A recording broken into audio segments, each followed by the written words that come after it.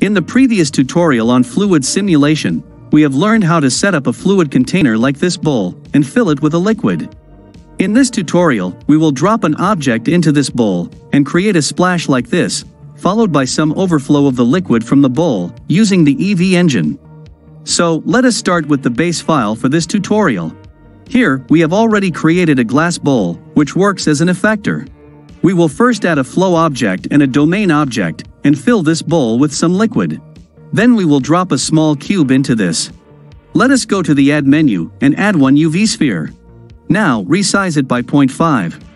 We need to move it up a little bit within the bowl. Let us go to the front view mode. This will be our flow object. We don't want to move it very high, because it will then create a turbulence in the liquid, and part of the liquid can then overflow from the bowl. And we cannot also keep it lower than this, otherwise it will intersect with the bowl and create fluid leaks.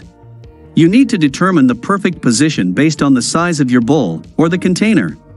Now, in order to convert this little sphere into a flow object, select the sphere and go to the Physics tab.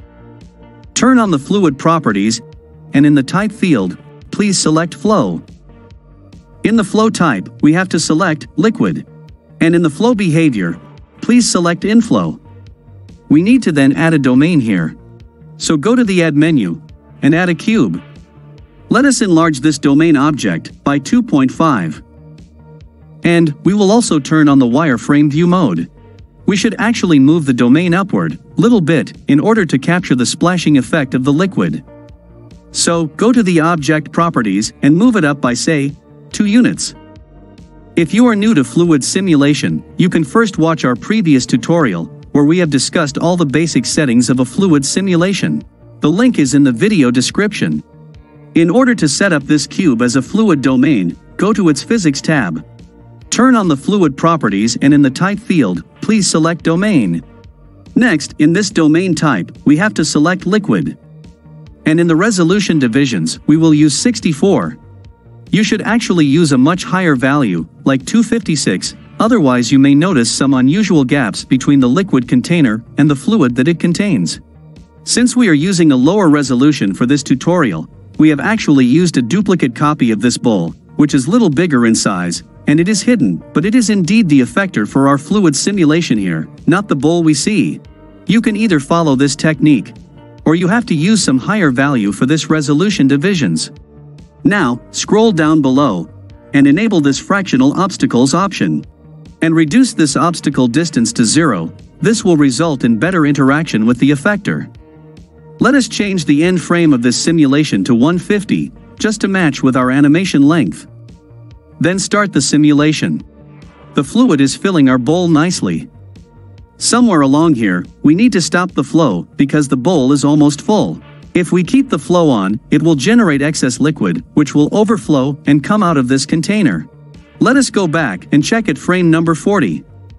We can see the bowl already got enough liquid, so we will disable the flow object at this point. Let us select the flow object. We can actually rename this sphere to flow. And also rename this object to fluid domain. Now for the flow object, we are currently at frame number 40. And the Use Flow option is enabled. Let us insert a keyframe here. Now, go to the next frame number. Deselect the Use Flow option and insert a keyframe. So from this frame onward, the flow object will not add any more liquid into this system. We can actually hide the flow object from the display. Now we need to add an object, which we will drop into this fluid. So, go to the Add menu and add one cube. Let us resize it to 0.1. We need to then move this object upward to some height. Maybe like this. This distance actually controls the nature and the amount of the splash. For this example, let us set the height as 6.5. It depends also on the size of the fluid container. You can experiment with different values for this height and find out what works best for you. We can move this object downward in 2 ways. Either we can animate its height by adding suitable keyframes to its Z location, or we can take help of the rigid body simulation in Blender. For this tutorial, we will use the rigid body physics. So, go to the Physics tab and enable the rigid body option. The type should be active. And this dynamic property determines when the object will start moving. Obviously, we want it to drop only when the bowl is completely full and the flow has stopped. So, go to frame number 40. Deselect this dynamic option and insert a keyframe here. Then go to the next frame. Enable this dynamic property and insert another keyframe. As a result, this cube will start falling only after frame number 41. We need to also convert this bowl into a rigid body, because the cube should fall, then hit this bowl, and stay in it.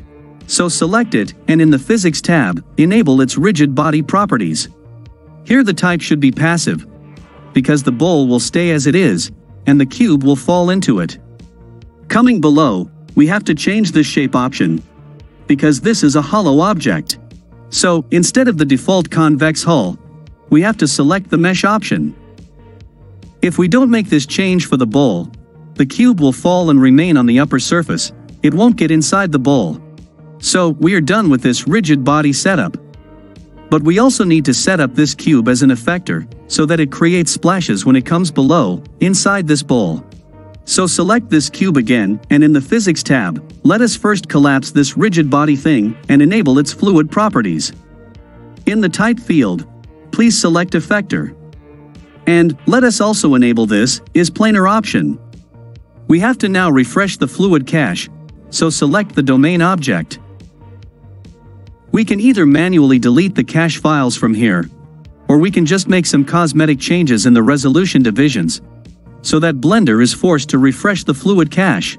Now, go back to the first frame and start the simulation. The cube object will start falling down after frame number 40, creating a splash in the bowl, followed by some overflow of the liquid. So overall it looks nice. Now we can bake this data and see how it comes out in the actual render. Let us select the domain object. Down below in the Physics tab, we have to change the cache type from replay to modular. Also enable this is resumable option. Then, start the bake data process. We can see the progress here. Once this is complete, we have to expand the liquid section. Then scroll down and enable the mesh option. Finally, click on Bake Mesh. Here is the status. Once this is also done, let us turn on the rendered view mode. And let us add a material for this cube. So go to the Materials tab and create a new material. Let us pick up some red color for this. Then select the domain object, which is our fluid, and create a new material for this. We will go with the default white material only. Maybe we can remove the specular value from here. Let us then go to the first frame and start playing the simulation. The bowl is filling with the milk, up to frame number 40, and then the cube falls into it, creating a splash, as expected. Let us also look at it from a close distance. You can set up a better material for the fluid, maybe like transparent water or cold drinks, and get a fancy result. And if you use higher resolution divisions for the domain, the texture of the fluid and the splash will be far more accurate. For this tutorial, we just focused on the falling body and the related physics. Now, you may feel that there is too much overflow from the bowl. We can actually control this by changing the size of the cube, in its scale property, and its initial height. Together they determine the splash volume. Let us change this height to 10 meter to create a deeper impact on the milk. But we have to reduce this size. A bigger size cube will create more displacement and overflow, but we want a higher splash and only limited overflow. So, we will change it to 0.05. Let us then select our domain object. We can change one more parameter in the Physics tab for a fancy outcome.